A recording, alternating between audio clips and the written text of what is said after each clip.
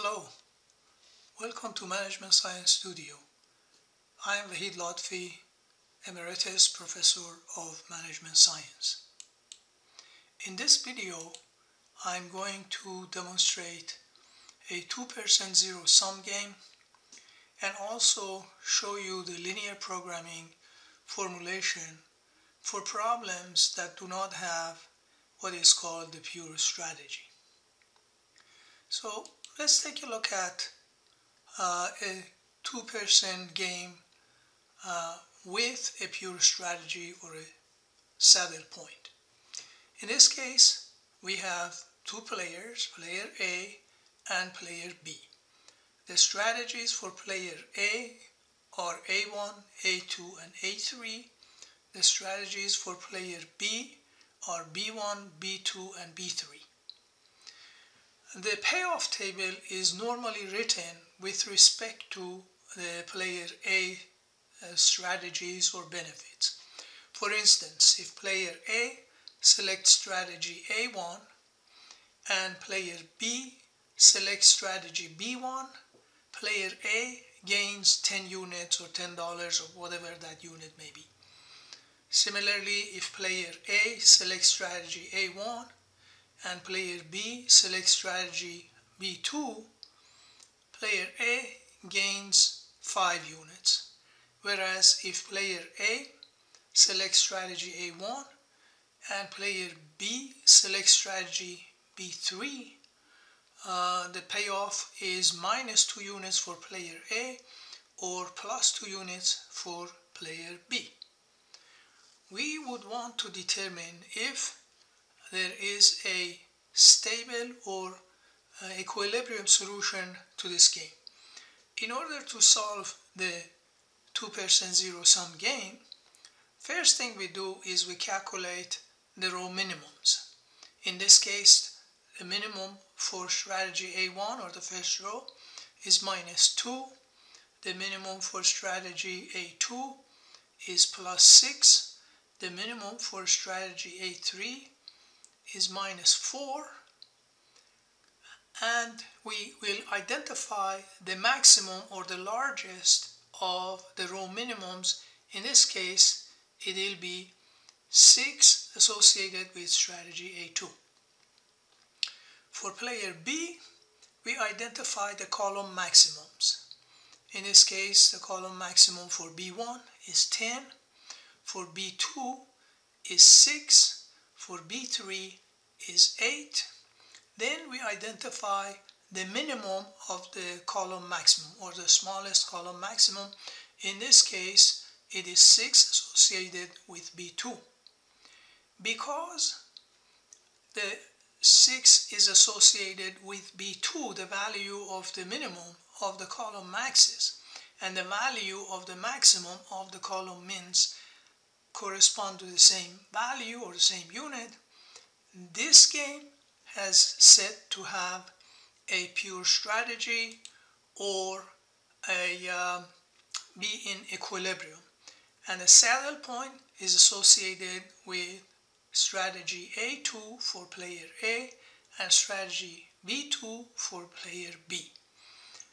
In this case, neither player can change their strategy to gain any larger value. For instance, if player A decides to go with strategy A1, there's no guarantee that player B will select B1. Player B may select B3. In this case, A loses 2 units and B gains 2 units. So again, this game is called a game that has a saddle point or a pure strategy, and with a payoff of 6 units for player 1. Now let's take a look at a game that does not have a pure strategy. In this case, I have modified the payoff associated with strategy A2 and B1 to minus 5, and now we're going to do the same thing and find out whether this game has a pure strategy.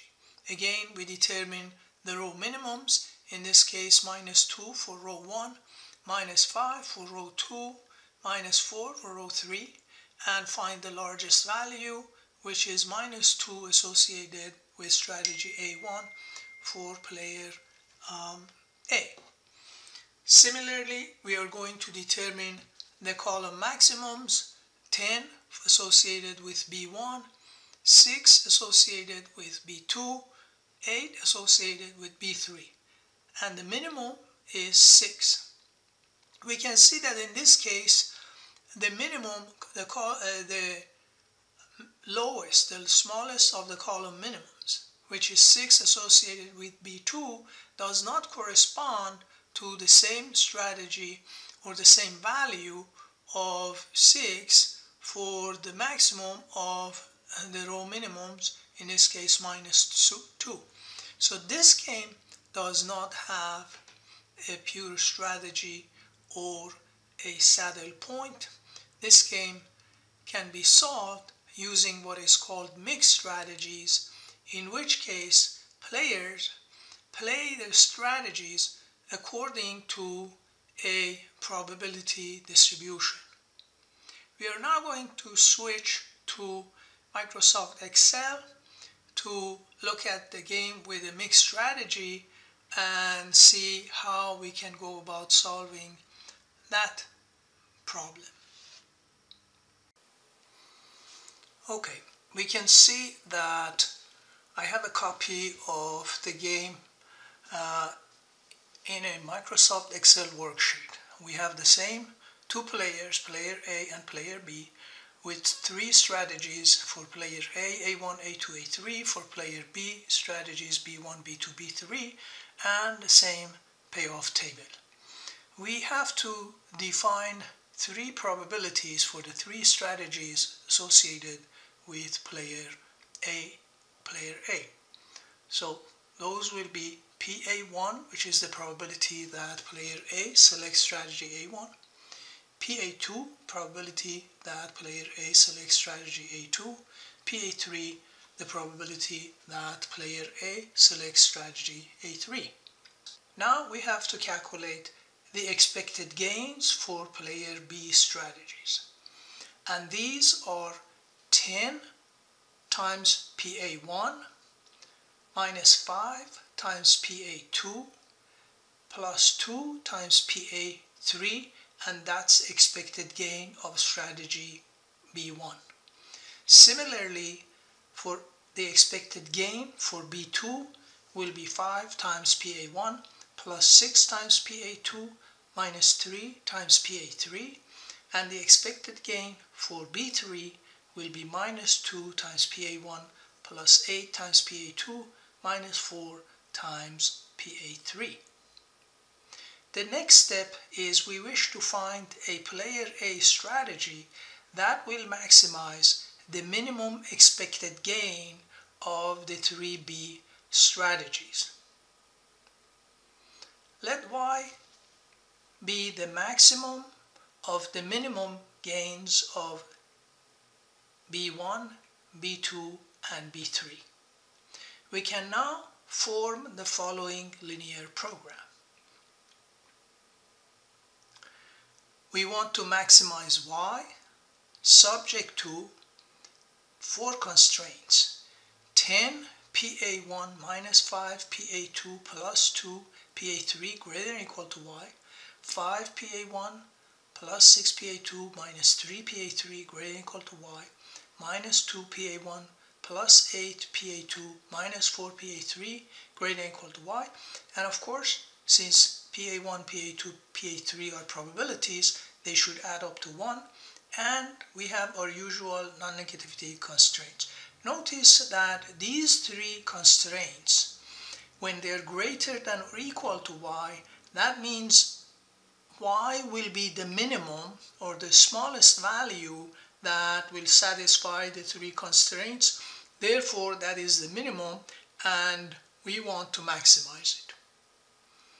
So next, take a look at the linear program, and we will solve it using Solver. Here is our linear programming problem once again. maximize y subject to R1, 10 PA1 minus 5 PA2 plus 2 PA3 greater than or equal to y, and the other two constraints R2, R2 and R3, as well as the summation of PA1, PA2, PA3 equal to 1 and the non-negativity constraints. This linear program is not in the standard form because on the right hand side we have variables. We have to take him to the left hand side and make it appear in a standard form. For that reason we are going to take the y's to the left hand side and rewrite it in this format. Now we are ready to form the constraint coefficients and prepare this problem to be solved with solver. So we will have our decision variables here, PA1, PA2, PA3 and y, and these cells will be the values of the decision variables. If you're not familiar with how to solve a linear programming problem using solver, please visit Management Science Studio and look at the video that I have prepared for solving linear programs with solver. Now we will enter our constraint coefficient. Objective function coefficients are 0, 0, 0 and y, 1. And then we have our constraint coefficients R1, R2, R3, R4 as 10 minus 5 plus 2 minus 1. And then R2 is 5, 6 minus 3 minus 1.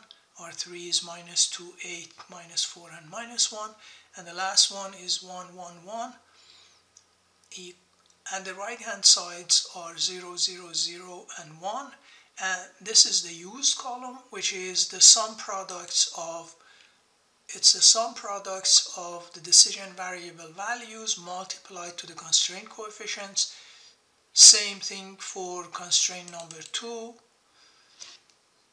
Same thing for constraint number 3. And of course the objective function value, which is the sum product of the decision variable values multiplied to the objective function coefficients. And we have our right hand sides. We are now ready to solve this linear programming problem using solver. So we click on data and we take solver and we have to enter the objective value or objective function value. The objective function value is here and the decision variable values are right here. Now we have to add our constraints. So we'll go ahead and take the first three constraints because they have the same type of relationships, which is greater than or equal to, and the right hand side values, which are 0. We add those three constraints and we add one more constraint, which is the fourth one, and that's the used value. This one is equality and the right hand side is here and we say OK. So we have our 4 constraints and we want to maximize. We leave the non-negativity constraints alone, and of course we want to use the Simplex method and we are ready to solve.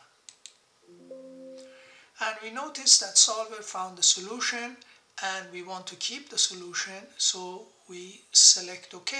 But I also will ask for sensitivity report because the values of the dual variables will be the probability values of strategies for the player B. So we click OK. And notice we have a solution. The objective function value is 2.8. The values for PA1 is 0.52, PA2 is 0.48, and PA3 is 0.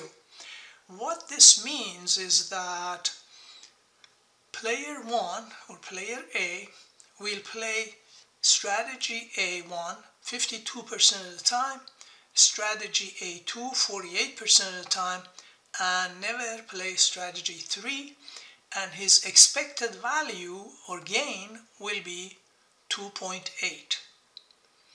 Now we wish to know what player B is expected to do. We go to the sensitivity report, and here is the sensitivity report, and we look at the shadow prices for constraints R1, R2 and R3. And let me expand this. And here are the shadow prices for constraints 1, 2, and 3, and they're minus 0.4, 0, and 0.6. These shadow prices or dual values associated with the first three constraints are actually the probabilities in their absolute value, the probabilities for player B's three strategies. In other words, player B should play strategy B1 40% of the time, never strategy B2, and strategy B3 60% of the time, and the expected payoff, in this case loss for player B, will be 2.8.